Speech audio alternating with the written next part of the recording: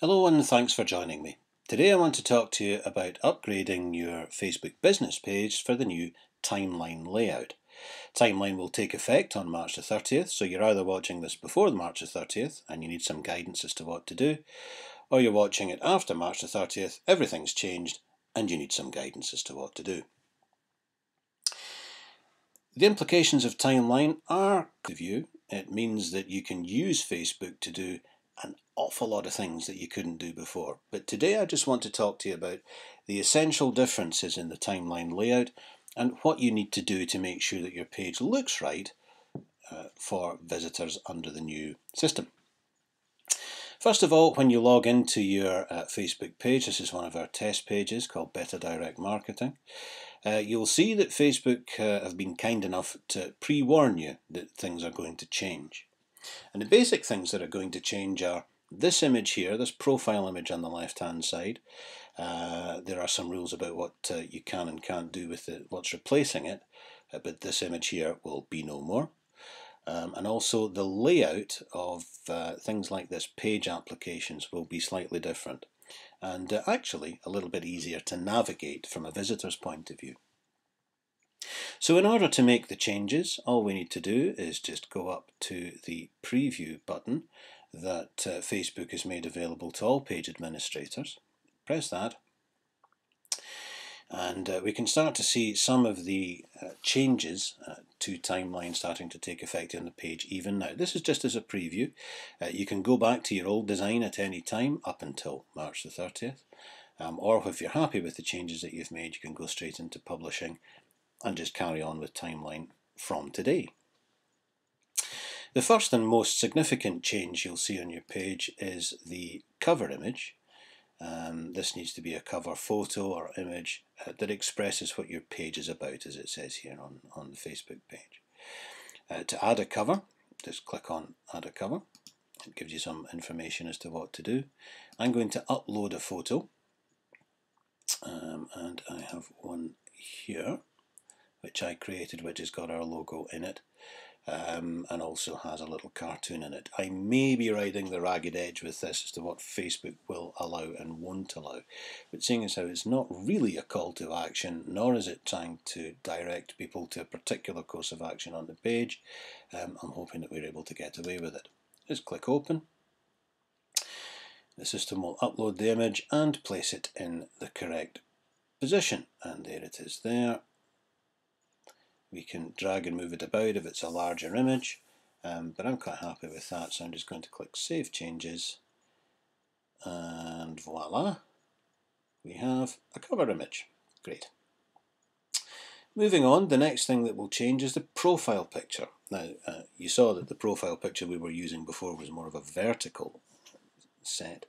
This one is going to be 180 pixels square. And should really be an image that resizes down to 32 pixels square, because Facebook are also going to use this image as your profile, to associate with your profile when you post. So it's quite useful for that to be something that's quite recognizable. So let's just click, as it says here, Edit Profile Picture, Upload Photo, and again I have one that we've prepared here, and I'm hoping this is going to be big enough. And up it goes. Perfect. That's exactly what I wanted. Okay, so we're quite happy with that. Now it's interesting to note that you can change this cover image anytime you like. Facebook recommend that you don't change this image quite so regularly because it obviously becomes part of your online signature on Facebook, if you like. It's the image that people will associate with you. So we've changed that image now. We're quite happy with that. Now the next thing that we can do is, you perhaps noticed that we had a couple of page applications operating on the original site. You'll see that these are navigable now here using these buttons here. And indeed if we click on those it will take us through to the page.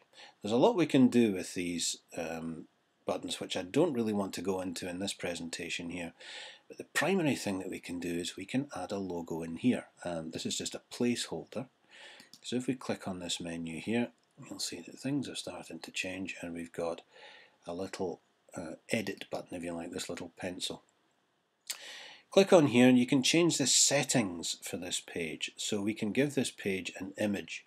Now, Facebook wouldn't let you put a call to action in your cover image, but they will let you put a call to action in this image here. So you could create, or have your designer create for you, an image that contains words like click here, like this, or any call to action that you care to name. All we're going to do today is we're just going to give it a little image. We're going to change the tab image, so we click change here. Okay, and change, and I'm just going to use my Better Direct Marketing graphic again. Okay, because it will probably resize it, I'm hoping. Click OK, and there you have it. Nice little image in there, and we'll just do the same again here just so that you get the hang of it. Click on the little pencil image, click Edit Settings, click Change, it will open up a new window, click Change again, select the image that you want to use, upload it, and click OK. And there you have it. Okay, so that's essentially how to make the changes to your Facebook business page. If you're happy with the images that you've loaded up, click on Publish Now. Facebook will ask you if you're sure, and there we are.